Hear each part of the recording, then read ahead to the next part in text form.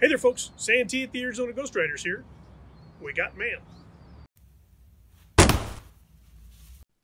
Hey, Santee. How about one on freighting? Mitch Herod.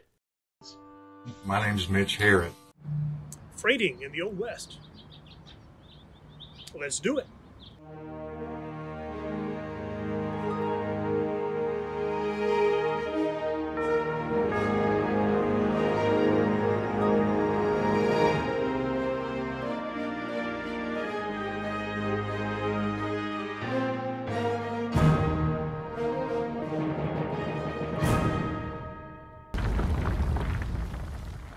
If you lived in a town distant from a railroad depot, then getting stuff shipped to you was a given.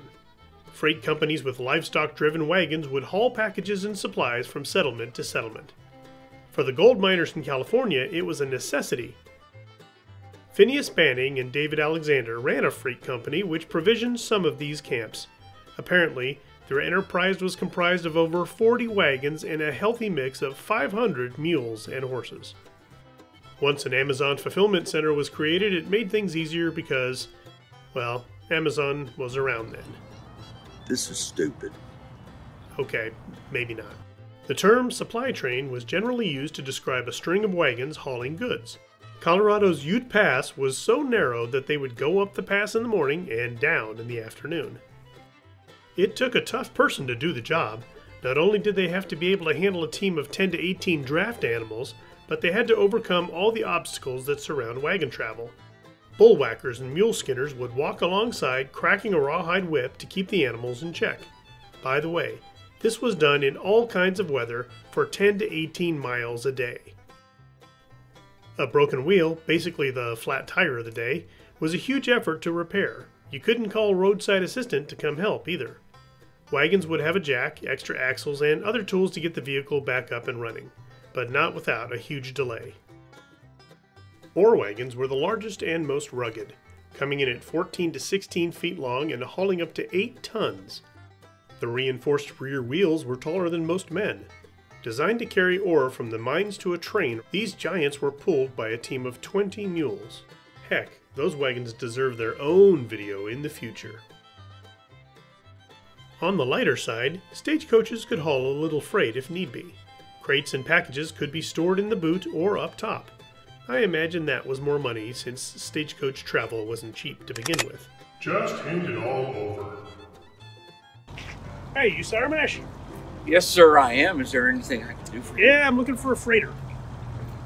I got freighters. No, not fritters. Freighters. Well, I'm a freighter that has fritters. You're a freighter? Freighter. Do you ship other things too? Like Yes, I ship other good, things. because I have a lot of merchandise I got to get over to Sweden. Well, Shirts will it fit in a wagon? Sure will, yeah. You want to go to Sweden? Yeah. You think I'm going to take a Conestoga wagon to Sweden? Well, we can float, can't they? If I put these in the wagon, even if I could get them across, they'd be soggy and nobody would want them. We want soggy fritters. Sour Mash, what you got? Oh, that's Fritters. my order of fritters. Thank you. I didn't know that Good to see you. that critter's got my fritters. Early on, a freighting company was a lucrative business. Here in Arizona, we had the Miller Brothers Freight Company and Charles T. Hayden's Freight Company, which had a wide range of coverage. Hayden was a huge entrepreneur, incidentally, and had a ferry business as well as holdings in the mines. Russell, Majors, and Waddell was another big business who serviced the Great Plains and eventually New Mexico. Put on your Sunday clothes, we're gonna ride through town. As the railroad expanded its track, the freighting wagons were used less. In 1880, Santa Fe got its train service, and that ended the need for freight along the famous Santa Fe Trail. As technology grew, automobiles came into play and eventually ended the need for the freighter. Today, you can still see examples of these great wagons in museums and Old West theme parks. I urge you to check them out. They're pretty cool. Hey, Sour Mash, thanks for helping out today. I appreciate it. Glad I could. I'd do it anytime. Good. Folks, as always, please like, share, and subscribe. Hey, and we'll see you on down the trail. Anybody want a fritter?